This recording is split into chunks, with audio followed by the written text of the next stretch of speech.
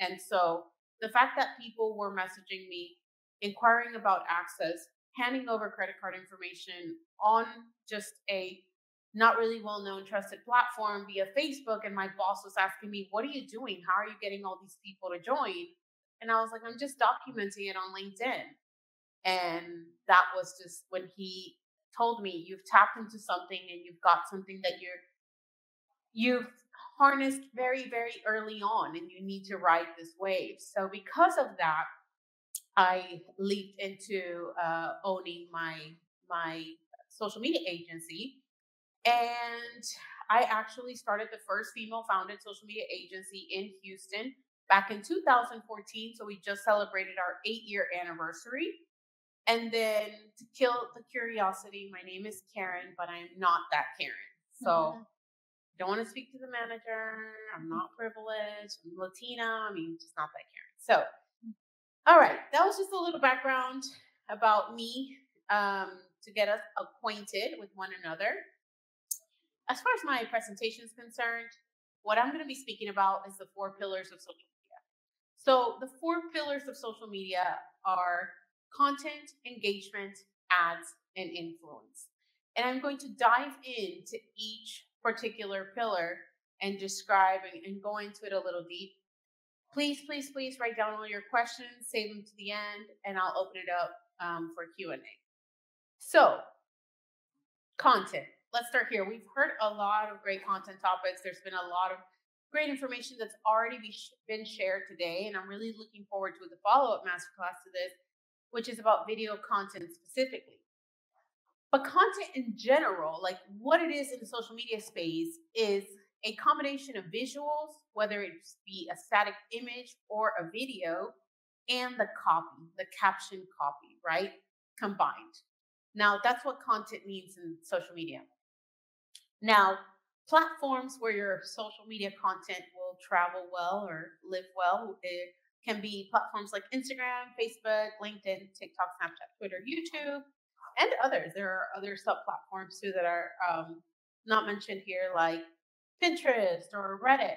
Also great platforms where content lives.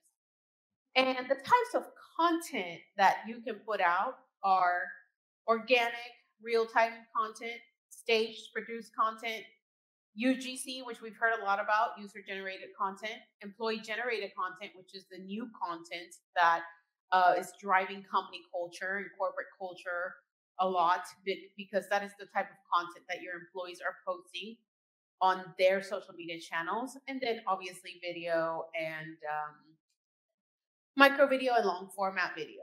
Now, there are some types of preferred content that social media supports and supports very well.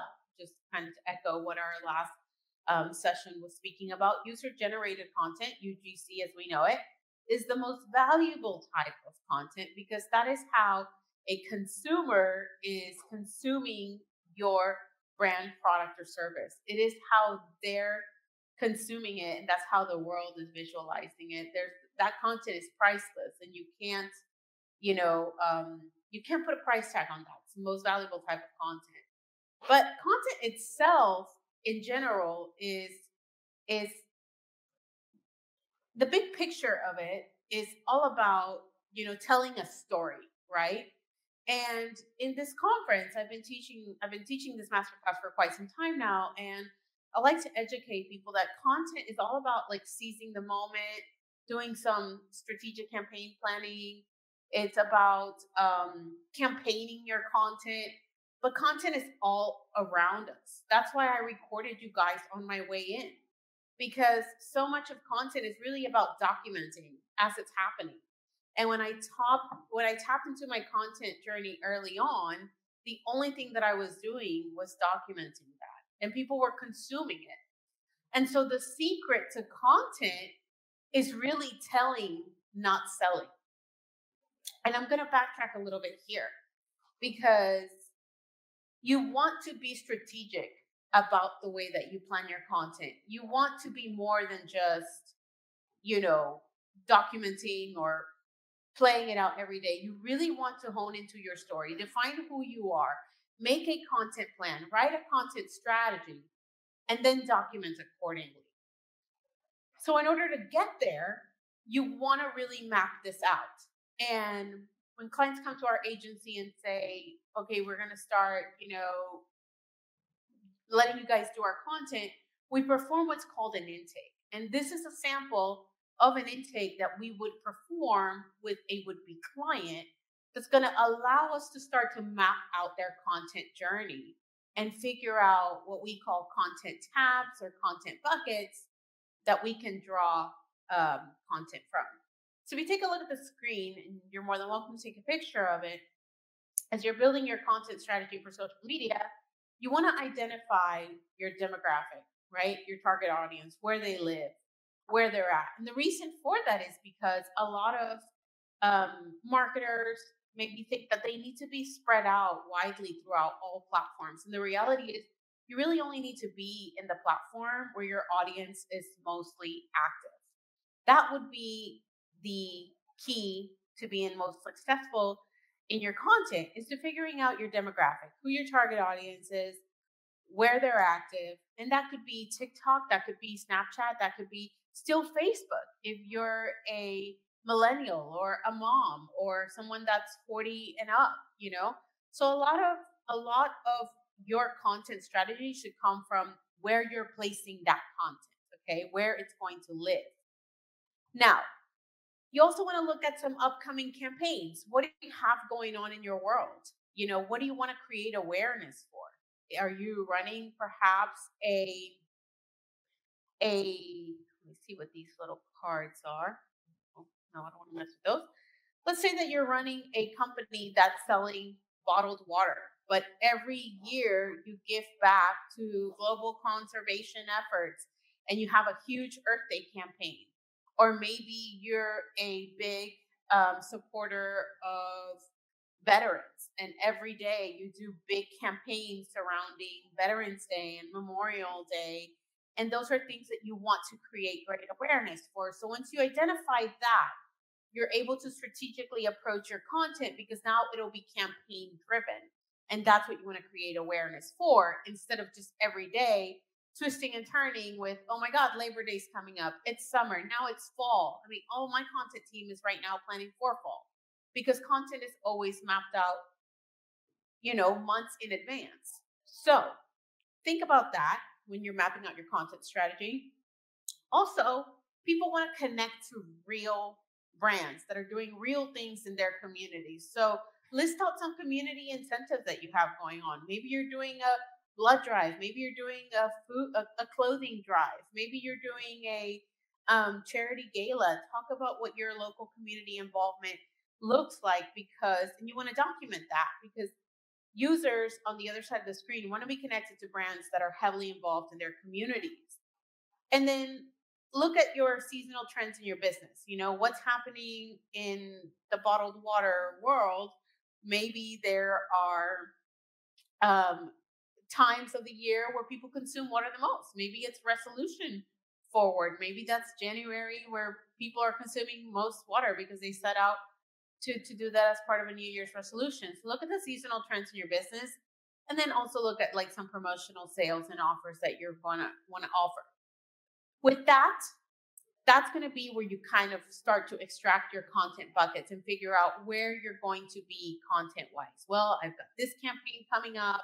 I know I have this local community involvement happening. I know I've got this promotional sale that I want to push out, and that's going to kind of help you to map out your content strategy, right? And then identify your brand tone. So one of the things that I always ask incoming clients are, give me 3 keywords that define your brand. And really ask yourself that right now and write them down, because if you're telling me right now that you're funny, enthusiastic and engaging, then that's going to kind of build your tone, and that's how you should be writing your captions. So now you've got a tone, a brand tone, to help you go along with this. Now, I want to encourage you guys to be intentional with your content. And this is a great way to be intentional with it, because you're going to be able to fight content fatigue.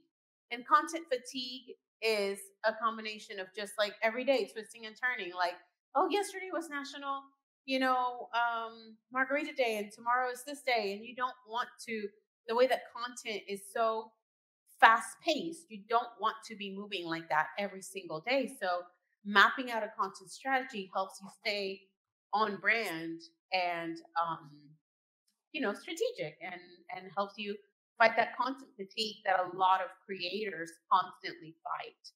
So again, I want to remind you that the secret to content is telling, not selling. So even while we're talking about, these seasonal trends in your business or maybe some promotional offers, you never want to push it on your end user. You never want to push it on your social media audience. You always want to tell your story in a way that it's compelling and engaging enough for them to say, I want to get behind that brand because that brand is speaking to me. All right. So, one thing to remember about social media and content too is that, the rules are still being written every day. Social media evolves all the time. And so there are a lot of ways to just continuously improve upon your content. So don't beat yourself up just for trying. Now, moving over to engagement. We talked about those four pillars of content, engagement, ads, and influence. I'm going to touch on all of them. But engagement is a very, very, very, how would you say, ignored piece of the puzzle. Okay. And the reason why is because marketers heavily focus on content. They put it all in on the content side and they say, all right, I'm going to go all in on content. And they forget that engagement is actually how you manage the engagement that's coming in from the content you're putting out. So if you think posting the most amazing content video series of a content campaign that you just rolled out is going to do it for you, it's not. You have to follow it up with engagement. Content builds traction. Engagement is how you manage traction. Okay. So engagement is the act of replying to a comment, replying to a DM, prompting your users with a call to action, prompting them to tag, interact with your post. It is responding to your reviews. It's prompting people to save your post. It's engaging with your audience. When we were limited to Facebook and LinkedIn, we couldn't message from a brand side. We couldn't message with outbound users. But Instagram and Twitter affords us that opportunity every day for us, a brand like me. Maybe some of you are on the brand side or on the agency side representing clients. You're allowed to engage with a whole new audience via hashtags, via location searches, and all these other identifiers to find your audience and reach out so you can also do outbound engagement. So I have a little highway here because engagement is a two-way street. Engagement is inbound and engagement is also outbound. Inbound is what's coming in. Inbound is a comment that's coming in, a like that's coming in. Maybe somebody mentions you on your story. That's inbound. You want to manage that by doing some outbound engagement. So that's us on the brand side. How do we manage that? By engaging with our audience. I could walk into Central Market right now and pick up a kombucha bottle and say, "Oh my God, I just found my favorite kombucha at Central Market or Whole Foods," and I could tag them on Instagram. You know who's going to repost me first? Whole Foods. I could order a pizza from Pizza Hut and tag Pizza Hut on my story, and I've been reposted by Pizza Hut 3 seconds later because they have people that are dedicated 24 hours a day to reposting these stories and engaging with their audiences. That is the most important part about social media engagement. And so a lot of brands go through the exercise of creating amazing content, but don't follow through with the engagement. So you can see how heavily invested these big brands are that I've actually engaged with many times. And it's always such a pleasure, like knowing that someone on their team, on their end, is on the other side, like looking at little me, wanting to just tag my kombucha brand. And I get excited about that because I love when brands are this passionate about, having an engagement force on their team.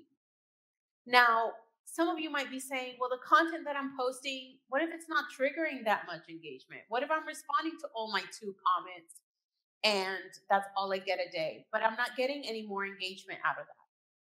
Take the time to find a new audience to engage with. Spend 5 minutes, 30 minutes a day finding an audience that you want to connect with. That's a good fit for your brand. But you can also promote and create new engagement by hosting a challenge, a contest, a giveaway. And that's going to promote engagement overall because it's going to be broadcasted on a very much larger scale now that you've got a contest or a giveaway happening. Okay, so that's how you can actually prompt engagement.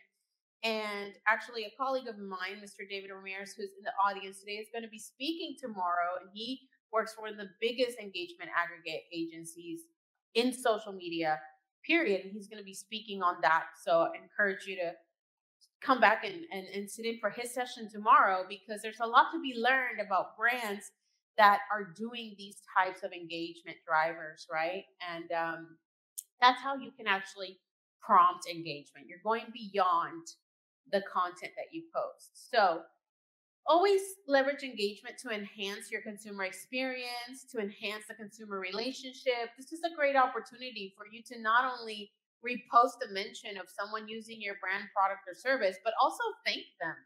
Also encourage, like, to continue keep the conversation going.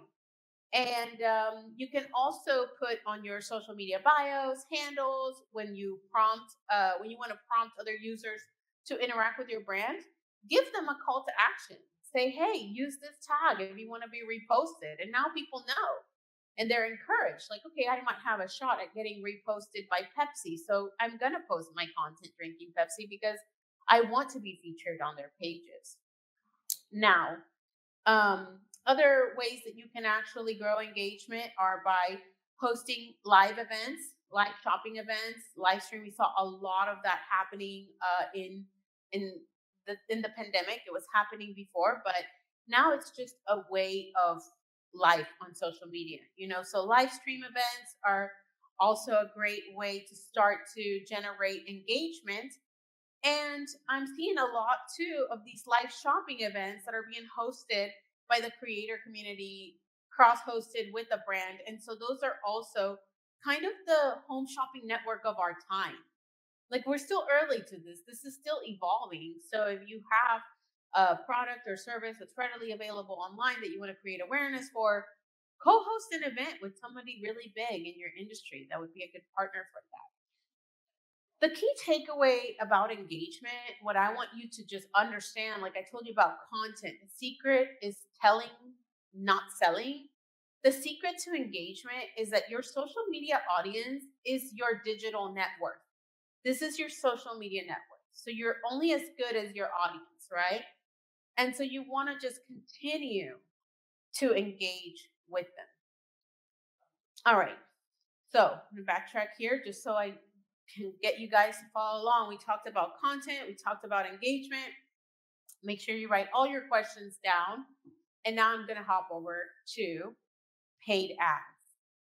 I spent a little bit of time on the influencer side. So kind of went through content, went through engagement pretty quickly, but I want you to make sure you write down all your questions so I can answer them at the end. All right. Now, when it comes to paid ads, I told you content is how you build traction. Engagement is how you manage traction. But ads are how you pay for traction. So now we're paying, we're buying it. We're like, all right, I'm doing great at content, doing my best with engagement, but you know what? I really need some things to convert on social. I need to see higher yields. I need to see higher results. I need to see higher engagement. Well, you're in luck. All social media is a pay to play platform. They're all open to pay to play because advertisers like us are what keeps social media platforms alive and thriving. Okay.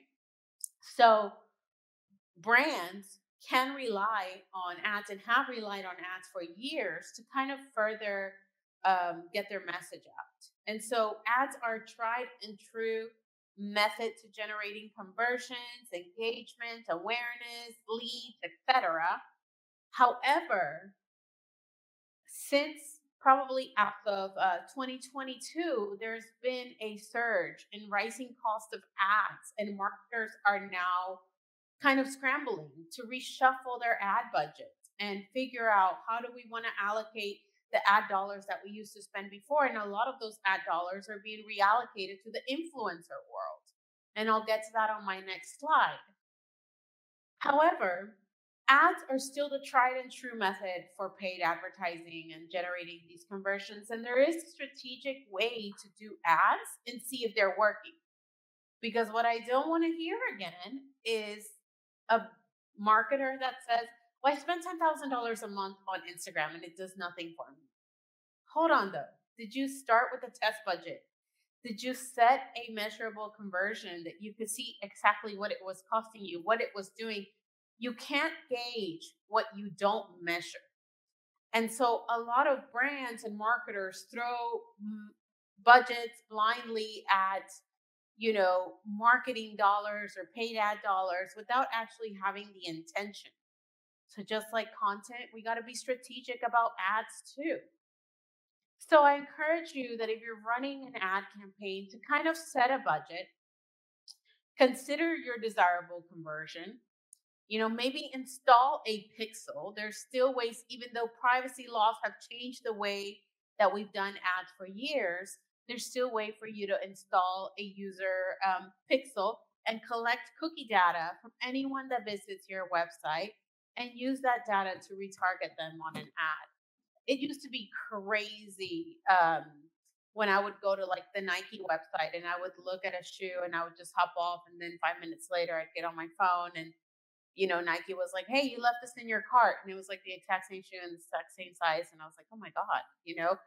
And the thing is, like, cookies are still that effective and they can still work that way.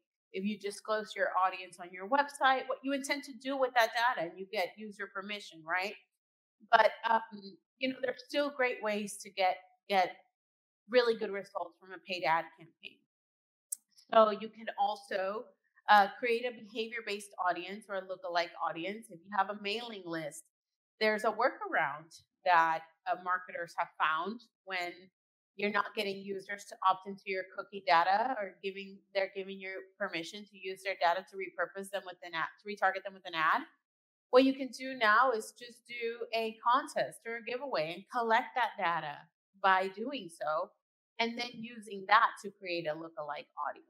And so what that's going to do is it's going to give me a lot of the data that I otherwise would have gotten from my website, but now they don't want to give you permission. You can get all those permissions if you host a social media contest, digital contest, etc. And I know David's going to talk about that tomorrow, so I'm excited for that session. Now, you've got all these, you've got your ad strategy kind of pinned down. You know what you're going after. You have your budget. You know what you want to measure. Now you need to get creative with your content. Now, the same approach that I told you about content applies here. It's telling, not selling. So don't just run an ad for the BOGO deal or the discounted offer, anything that's text heavy. Go ahead and run an ad on the content that shows that you're telling, not selling. And, set up a landing page to measure your ads as well.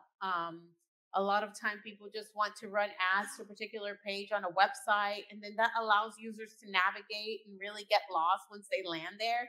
No, set up a dedicated landing page for this website so you can get the ultimate conversion and get the user to do what you really want them to do. Now, definitely I encourage you to start with a small test budget for any ad campaign. Whether you have $10,000 to allot this month or not, start with a fraction of that, because you want to measure the success of your campaign and you want to allocate your budgets accordingly once you have those results from your test ad set. And then for your consideration, I want to remind you that every platform has advertising capabilities. And some platforms do better than others in terms of pricing, in terms of, who is the most expensive for ads. I can tell you LinkedIn ads are way more expensive than Facebook ads, but there's a reason. On LinkedIn, you can identify the title of the individual that you want to go after in the city and the industry. So it's a very, very different advertising dashboard that you get on that platform. However, the same rule applies. Consider where your audience is mostly active and don't think about just the obvious platforms. Instagram, Facebook are the default platforms, right? Biggest platforms that advertisers go on for social media ads. But that's where everyone defaults to, but there's still Pinterest, there's Reddit, there's Twitter, and those are kind of the underlying platforms of the world that have millions upon millions and millions of users every single day that big advertisers aren't really tapped into. So I encourage you to look on those platforms if you want to get the most out of your strategic ad campaign as well. All right. So this brings me to my last topic. We talked about content, talked about engagement, just talked about ads, and now we're here at influence. So influence, even though it has ancient history, right? There's Cindy Crawford for Revlon, and I'm learning about this new social media museum exhibit pop-up that's going to happen that dates influence all the way back to ancient Greek times, and that's so exciting because I honestly, I'm really passionate about social media. So this really perks my interest. But influence itself has been around for years. It's a commercial. We used to call it TV and commercial and ads. And influence on social media just changed the game. Now, 5 years ago, your influencer, your blogger, the dynamic, the name, the theme, the person, the individual has evolved.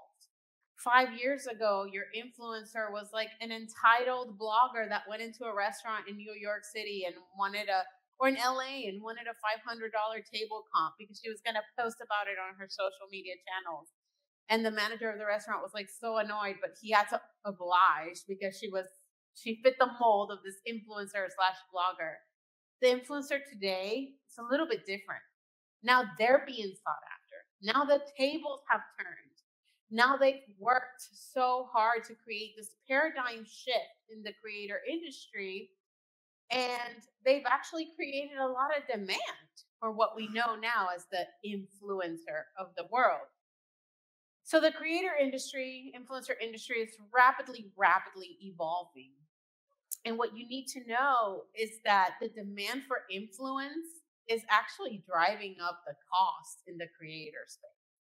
Not so much that they want a $500 comp for a table, for a lunch at a restaurant in LA, New York. What they want is to be valued and to be recognized for their hard work and their effort and their creative. Sometimes an influencer campaign can create a campaign. It's called a UGC campaign, going back to that type of content, in the way that they see your product, in the way that they consume your product. And so that type of content is so rich that it can actually outperform any of the content that we strategically campaigned for back in slide 1. Okay? Because this content has a greater impact. It is now reaching people that weren't even on your radar. It is reaching people on their radar, on their channels. And because technology has come so far, there are developments happening daily in the social media world. I mean, Snapchat 2 weeks ago rolled out a way for, it was Facebook, rolled out a way for a creator to tie the brand into their video. So now they can co-post it together. And that's actually been the case on Instagram for quite some time, where if I do a campaign with Whole Foods, I can cross tag Whole Foods and tag the partnership there. And now they have access to my data. So they have access to how that post performed. They have access to my analytics. And that's stronger than what we knew before. Before it was the girl or whomever going to the restaurant saying, you're going to pay for my meal, I want a comp. But you didn't even know if that did anything. What if all her followers were fake? And so the way that the technology has advanced allows us to kind of have a broader visibility into the actual impact and the data behind each post and behind each content piece that the influencer community is putting out there. So just to kind of get the conversation started, I want to let you guys, think about it this way. Before there was B2B. That's how businesses were doing business with businesses. Then there was B2C, businesses talking to consumers, right? The creator industry has started a new category. In general, it's called C2C. It's creator to consumer. And that's how big this thing is. So when a lot of brands ask me, like, do you really think it works? It's not if I think it works or not. It's something that it's a mandatory for this to be part of your social media marketing campaign starting right now if you haven't already, period. And there are many, many ways to start it, right? And I'm going to touch on that, on what you can do and what it'll get you. Because at the very least, it'll get you user generated content, which is priceless. I already said you can't put a price on that. But there are so many other things that you can actually get and extract out of working with the creator community. So, like I mentioned, the influencers, they're taking the center stage, right? They're just demanding to be paid for their creative output. The mind, the creative, the ideas, that's something that if you had, you could have a boardroom session of creatives and conceptualize how you want to roll out a campaign, but you can give your product to an influencer and they'll have a creative idea for it in 30 minutes or less, and it might do more than what that boardroom would do, depending on who the creator is. We like to work with creatives that conceptualize all their strategy instead of there are wide ranges, right? But there are some that are just going to do the bare minimum, and there are some that are going to go out and get and make sure that you feel content because they want to work with you again. And so that's key for influencer campaigns and influencer strategy. When you're working with the creator community, the repetition is key for you and for them. That's why they're working and giving you all this creative output, because they want a second gig. They want a long-term thing.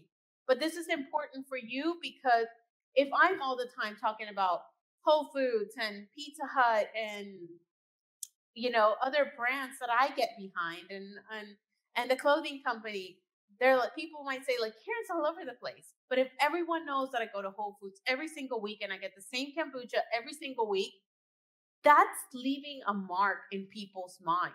And so that repetition is key. And so brands should want to set up a collaboration that's ongoing, that's more of a repeat type of collaboration versus a one-time influence campaign, a one-time post. That's no longer effective, if you will, right? Because people will forget it. And sometimes influencer community, especially some that I've experienced, can be very naive. And they're like, no, I've already worked with that brand. You want to work with that brand again because that's what's going to make you as an influencer attractive to other brands. That's what creates the brand affinity. So if you're going about it, if you're going about your influencer campaigns, I guess I want to kind of just guide you, right, in terms of how the process works and how you should be approaching them. Okay. So obviously this is the step-by-step process. Like, well, how does it work? Well, the influencer is going to receive your product or your experience, and then they're going to create a content piece promoting that product or experience. They're going to upload it. Now that content is going to reach their followers and it's going to create the awareness. And then the awareness can turn into sales and has impact for your brand. You always want to make sure that you have yourself set up to measure the success of every influencer campaign that you do. So make sure that you've got the tags in place so that you can look at the analytics, or that you set yourself up with a CRM that measure the analytics of a campaign. We recently partnered with um, a company that does analytics and CRMs for influencers only. So every time that we sell an influencer package, we're able to collect the data as a whole and present it to our client and say, this is the deliverables, this is what we got out of it, this is the not only the user generated content that we saw from the campaign, but also the analytics behind it, the reach, the new followers, the hashtag uses, etc. So there's influencer CRMs out there that will package this for you. Now, where you want to be most careful is how you approach these influencers, okay? Because they require a delicate approach. What you don't want to do is you don't want to get blacklisted by the influencer community because there's a lot of that too in our industry. And you want to just, when you're working with an influencer, make sure that you have your campaign deliverables, that you don't just say, hey, I want to send you a product and see if you like it. So there's no call to action, there's no deliverable, there's no contract, there's no timeline. And so if you don't have those parameters in place, you can find yourself sending out 1,000 units of product and getting zero sales nada in return for 3 months because there's no urgency, there's no compensation, there was nothing discussed other than I'm going to get a free product and I might do a story for it. But you didn't tell me if I had to do anything. You didn't offer me an affiliate code. Want to have all those parameters laid out so when they receive your product, they now know exactly what to do with it, what the timeline is. But you want to make sure that you have a delicate approach and don't approach all the influencers as if they're just going to be working with you for free, per se.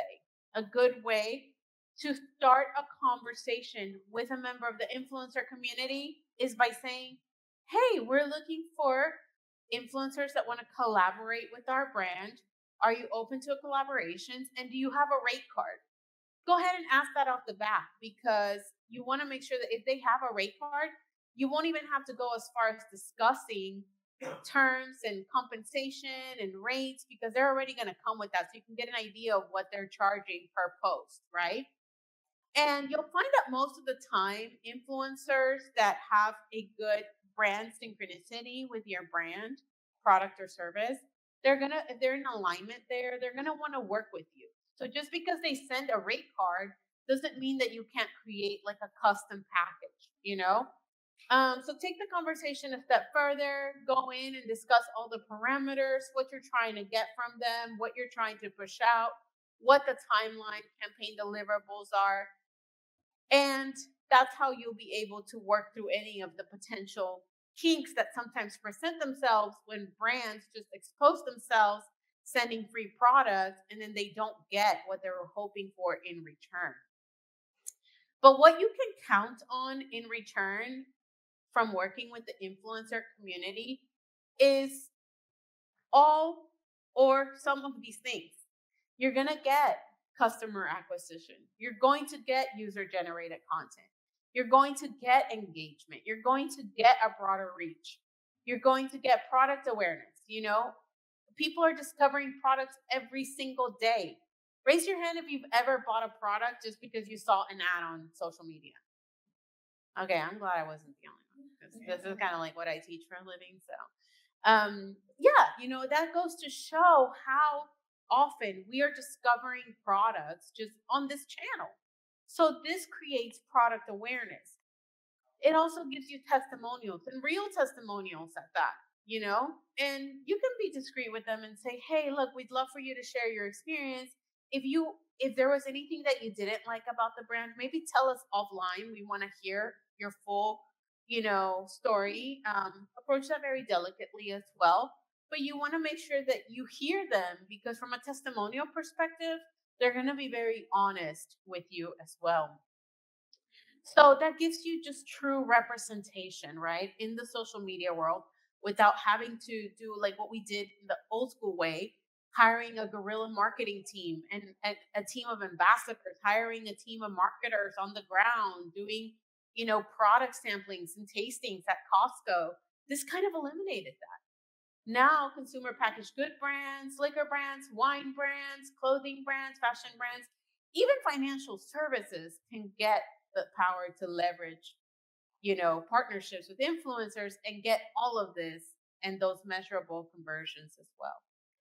So, I would just encourage you to approach your influencers delicately, but create a fluid, cohesive strategy so that it's foolproof. It answers all their questions up front, and they know what their deliverables are, and they know what they have to turn into you. So, with that being said, I'm going to open it up for questions. And I hope you have a lot of questions for me. While you guys are thinking about your questions, I'm going to leave you with some hacks that might help you. I teach an Instagram hacks class every month in Houston at our home office. And this is something that I always teach people. So while you're coming up with your questions, I want to invite you to opt into some of these Instagram hacks. Make sure that your camera setting on your iPhone is always recording video at 4K.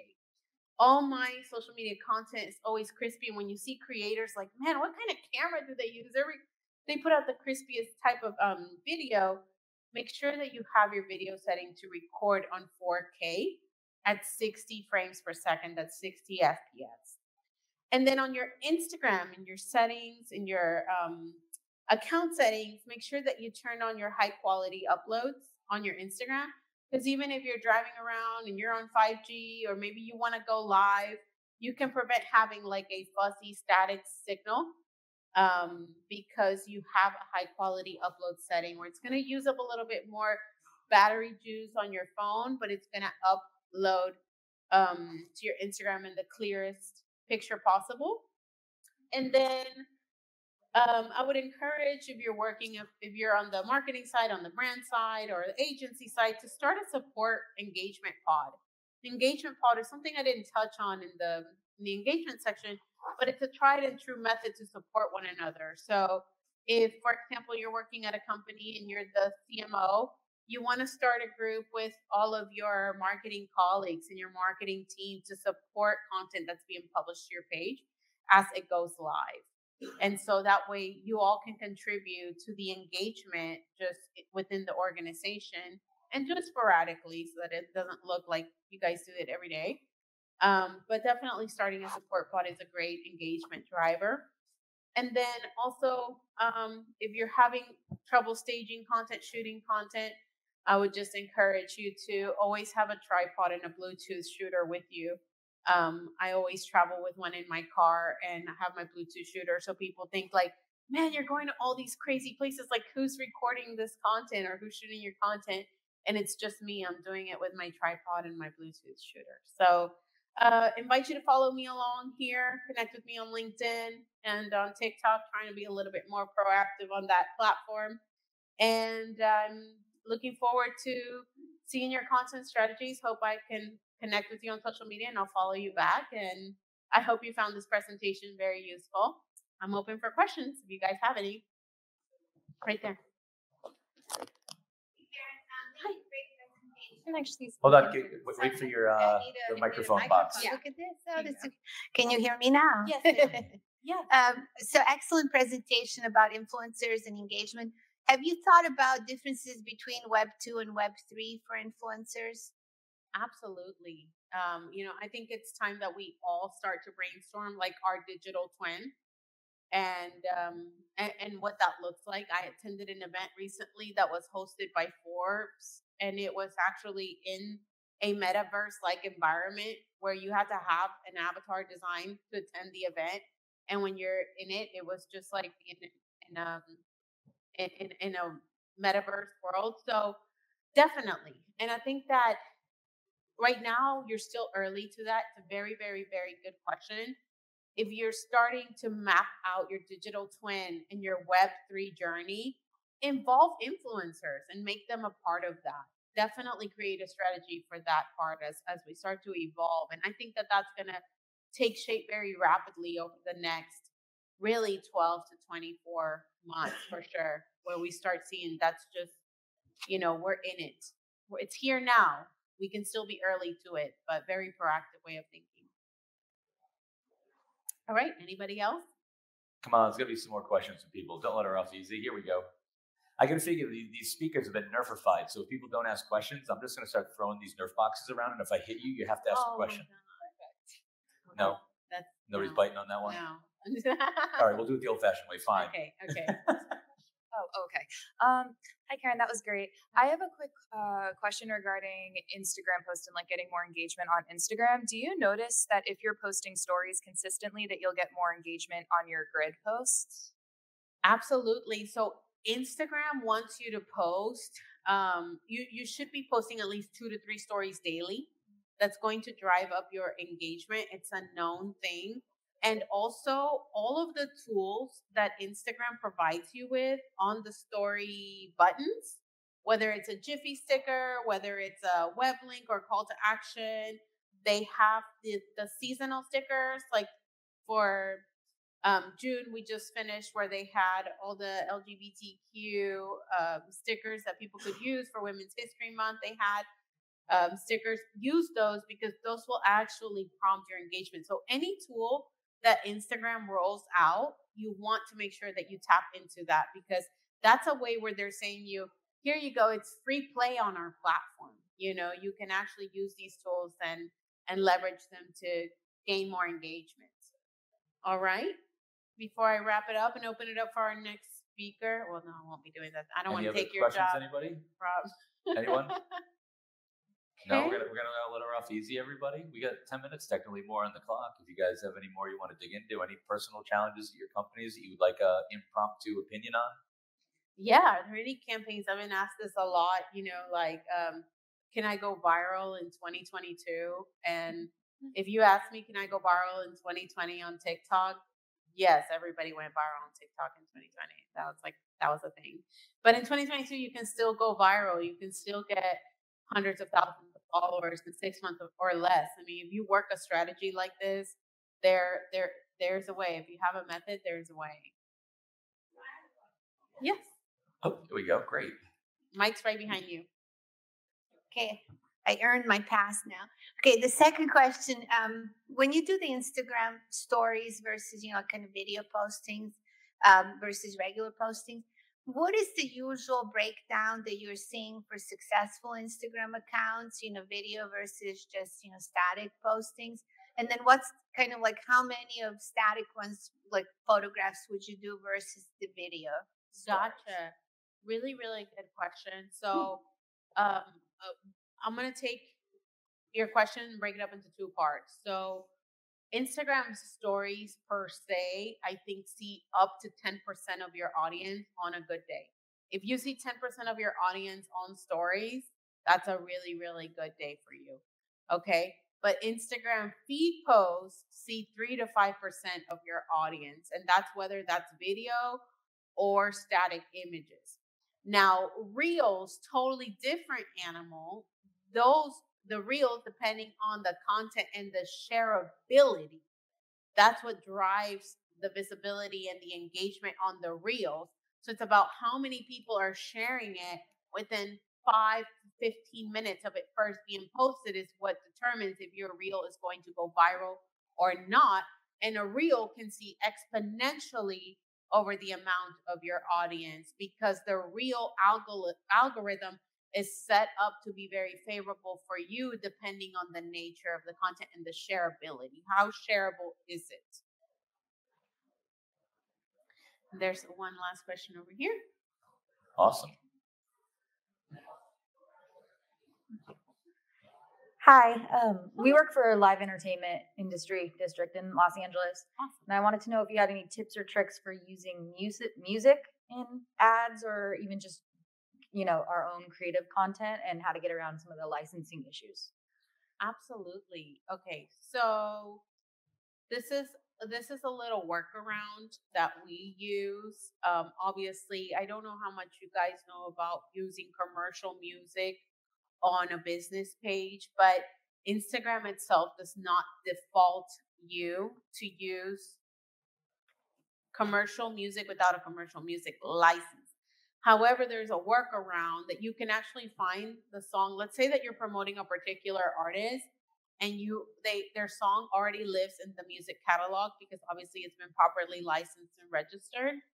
The workaround that we use, I don't know if I want to suggest this, but as you find their song, I'm not suggesting it, I'm just telling you.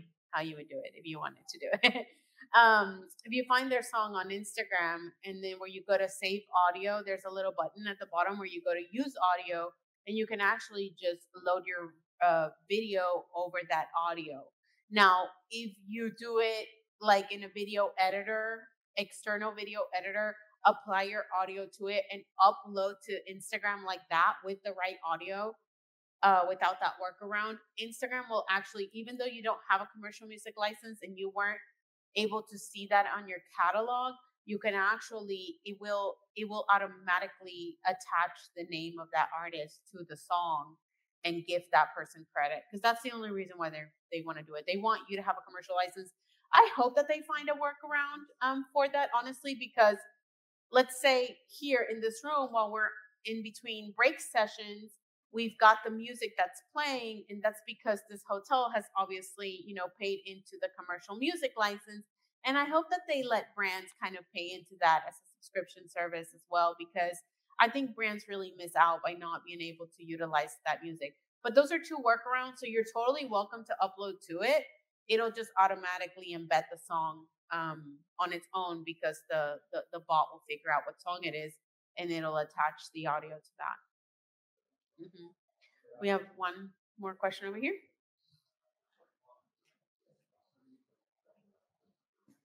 So recently, Instagram has been lowering reach from pictures so they could compete with TikTok's algorithm. And the age of, short video content, how would you recommend for brands to um, have a call to action to their pictures? Because sometimes, yes, the video is good, but sometimes the information's from the pictures or from the content that needs to be on the feed is as good. So how would you recommend people go about that? Yeah, I think a workaround that some brands are using are obviously hiding like counts. If they want the optics of it, you can't hide like counts from reels, but I think that that's kind of it's very obvious, right? That when a brand is posting a static image versus a reel, the reach is exponentially different. But the workaround to that would be kind of like I said just a few minutes ago to close out, is starting a pod, starting a community of people that are going to engage with your content in your organization. So as soon as you drop a post, letting people know, hey, we've got a new feed post that's live. We need engagement. And I know that the creator industry does this as well, especially when it's like a paid collaboration. They're really looking for their community to support them. And so that would be two workarounds that maybe I would suggest, like either building a unique engagement pod within your organization, just getting everybody to support one another, support the content that's coming out on the feeds, and then hiding your like count if the optics really really matter to you, because some people are like married to those optics. For me, I go back and forth. Like I just posted a feed post and I know that it's not going to have that same reach, but that's just the nature of the beast. And again, the content that will have significant posts of static images on feeds will get into the Explorer page and will get visibility because of its shareability. So make sure that the content is shareable. Like use that as your call to action. Share. Okay. All right. Anybody else? So we have time for another one. Yeah, all the way over there. Awesome. Oh my goodness. First off, amazing presentation. Thank you so much, Karen. Thank you, David.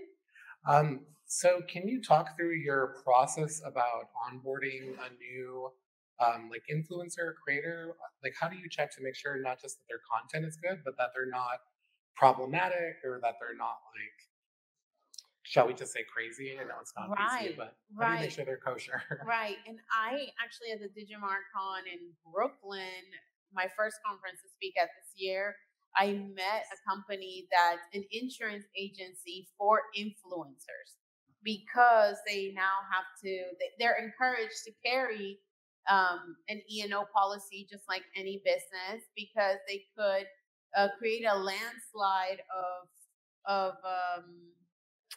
bad press, or maybe be bad representation for a brand. And so they could get sued, and now there's a whole new insurance category, right, for the creator community.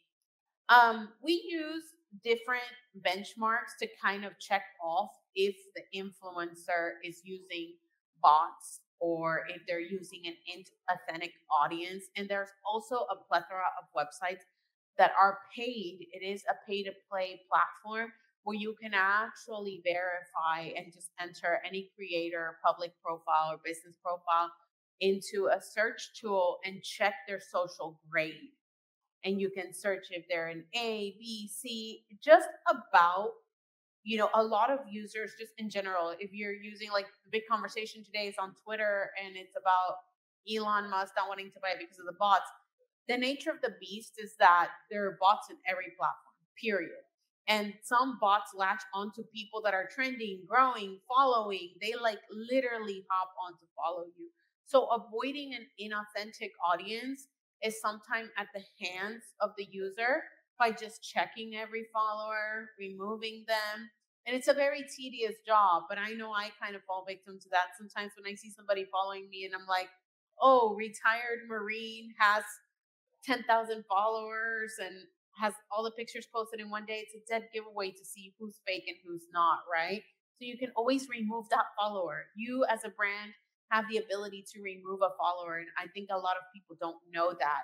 So you just, if you see something that looks sus, you can just remove that follower.